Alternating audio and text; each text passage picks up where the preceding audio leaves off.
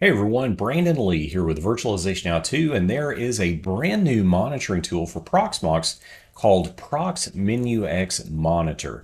And it's a new addition to the latest release of ProxMenux, which, if you are familiar with ProxMenux, it's a text UI Proxmox manager. And my curiosity was definitely piqued. So I installed the latest version from the repo and took it for a spin. In this video, I'm going to show you what ProxMenux Monitor is, how it works, and why it may just be one of the coolest new ways to monitor your Proxmox servers. So stick around and let's dive in.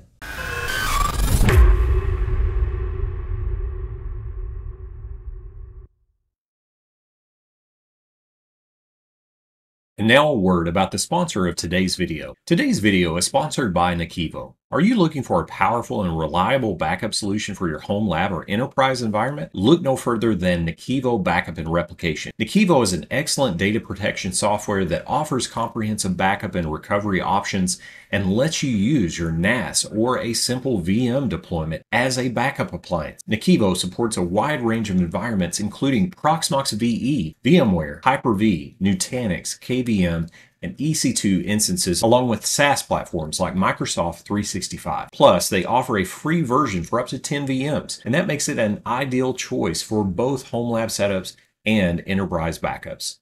Now, before we dive into the monitor itself, let's do just a quick recap overview of what ProxMenux actually is. If you've never heard of it, ProxMenux is a text-based menu system that makes managing your Proxmox VE server incredibly easy. So instead of memorizing long commands or bouncing through multiple interfaces, it provides a simple menu-driven system where you can actually perform complex tasks with just a few clicks or key presses in this text-based system. I've covered this tool in a full write-up and a video, so if you want to dive deeper into the core of ProxMenux functionality, do check out those links in the description below.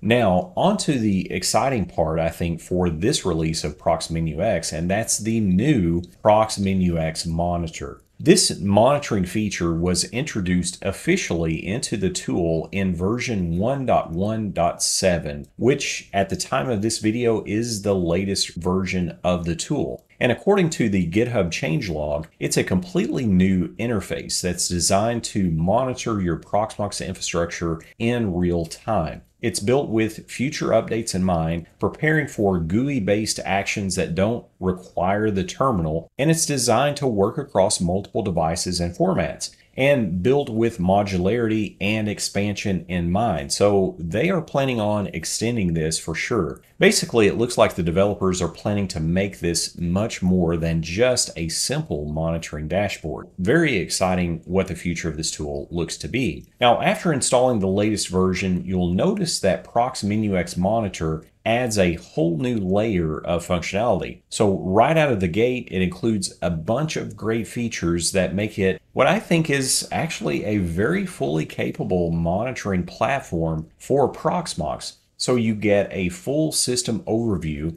storage management, network metrics, VM and LXC monitoring, detailed hardware information, and even live system logs from your Proxmox VE server nodes. The system overview gives you real-time stats for your Proxmox server, things like CPU, memory, temperature, system load. So think of it like this, it's a great snapshot of the overall health of your PVE node. Now, as a brief overview of the storage management dashboard, this dashboard gives you the ability to visualize your disks and your volumes completely with capacity, usage, smart health, temperature, and performance data. And what I like about it too, you can even drill down to specific disks, as we'll talk about in just a minute. You can take a closer look at their health and their performance in that storage overview dashboard. Then you've got the network metrics, which show things like bandwidth statistics, active interfaces, transfer speeds, and you also get things like historical usage graphs. With that historical usage, you can trend various things. So if you're troubleshooting an issue, this is going to be a great way to spot things like spikes or bottlenecks at a particular time of the day,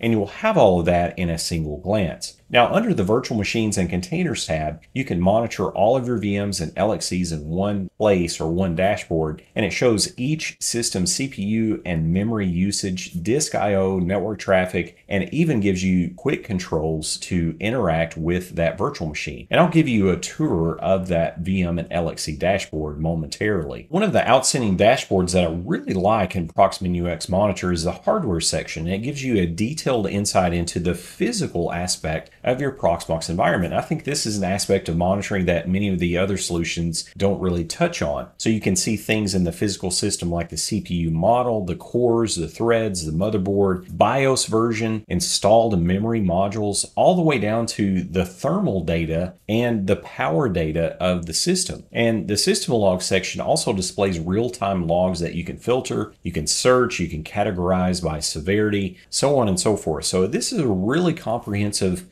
dashboard that's going to allow you to monitor that physical state and health of your PVE node. Now, installing ProxMenux and the new monitor is straightforward and exactly like before. If you have installed the first version, you remember you just simply pull down with a wget command the installer script, and that stays the same. You simply just do the same thing. You run the latest version of the installer script and it will prompt you. After the initial language selection, you're going to see that new installation option that allows you to enable this ProxMenux monitor. Now, it notes that the monitor will run on port 8008 on your Proxmox VE server, and once you confirm that and you proceed, the installer walks you through the rest of the setup process, and it shows you as each stage completes. Now, this is not a long drawn out installation. In probably 20 seconds, you're going to be up and running with ProxMenux Monitor, and it's going to be activated. And at that point, you can simply type menu, which is the traditional command with the initial version of ProxMenux, or you can open a web browser and browse out to port 8008 on your Proxmox server to access this new monitor interface. Now, when you first launch ProxMenux Monitor in the browser, it gives you a quick tour of the interface.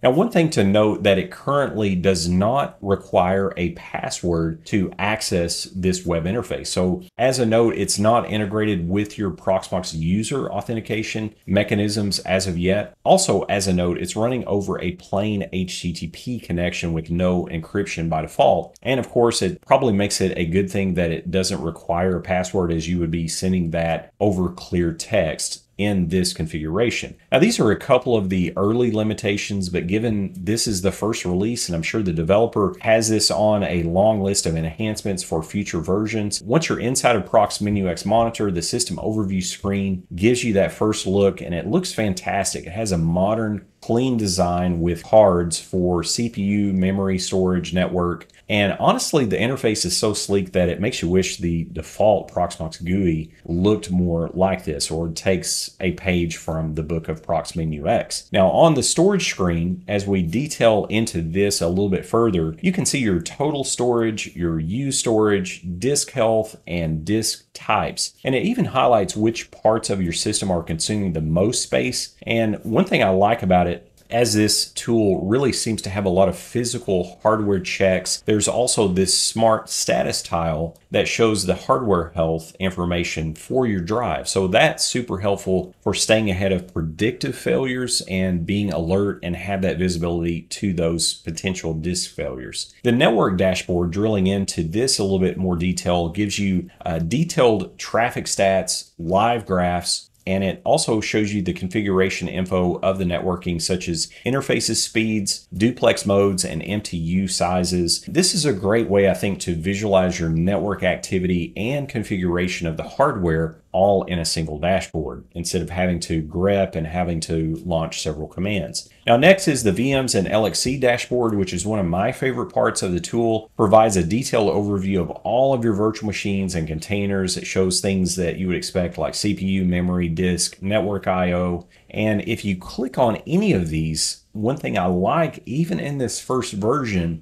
is that you can drill into a deeper breakdown of those configuration details. For instance, On the virtual hardware, you can actually see things like network settings and VLAN tags. So just to give you an example of the level of depth that you're going to be able to see from that. You can also perform those quick actions. As we mentioned earlier, you can shut down a VM, you could reboot it, you can start instances that are not started as of currently, or you can reset those virtual machines. The hardware screen goes even deeper. As I mentioned, I really like this aspect of the tool. It provides those system level details, things like your CPU model, motherboard, BIOS, memory modules, and thermal readings, which I think is an often overlooked aspect of monitoring. It's essentially a full hardware audit, if you will, right from this ProxMenux Monitor dashboard. And finally, the system log screen gives you an easy way to review the activity logs. You can see those categorized by severity. You can show how many errors, warnings, and other events have occurred. So lots of really great information there. Now, overall, I think the direction of ProxMenux Monitor is extremely promising. It's a huge step forward, I think, from the original ProxMenux tool, and it delivers a sleek, modern monitoring interface that, in my opinion, feels right at home in late 2025. It's just what Proxmox needs. It's fully featured, especially for a first release, most notably, and it provides all of those key insights that I think you would want from a Proxmox monitoring tool. It's been awesome, I think, to see how many great community projects have popped up this year for Proxmox, and ProxMenux Monitor is just another strong example of how this open source innovation that we're seeing with Proxmox is helping to drive the ecosystem forward and the adoption of the platform. And the best part is it's all completely free. You're not locked into any kind of paywall or subscription. Now, another question I had on the comments of the blog post is I had ones ask about clustering awareness of the tool. In this current version of ProxMenux Monitor, there isn't awareness of clustering, so you can't install the tool on one cluster node and then expect it to have visibility on the cluster and cluster operations. It just simply is not aware of Proxmox clustering.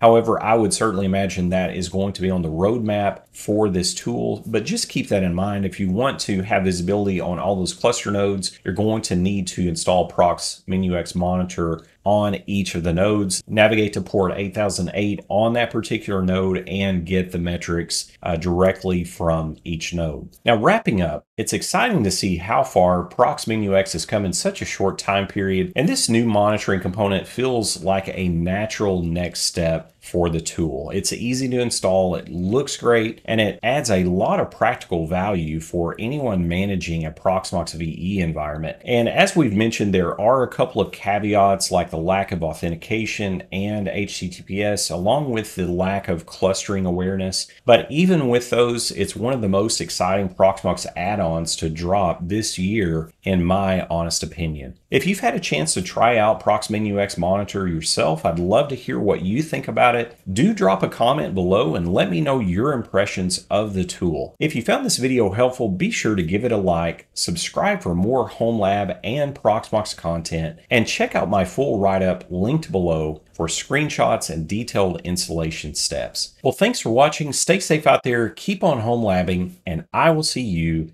in the next video.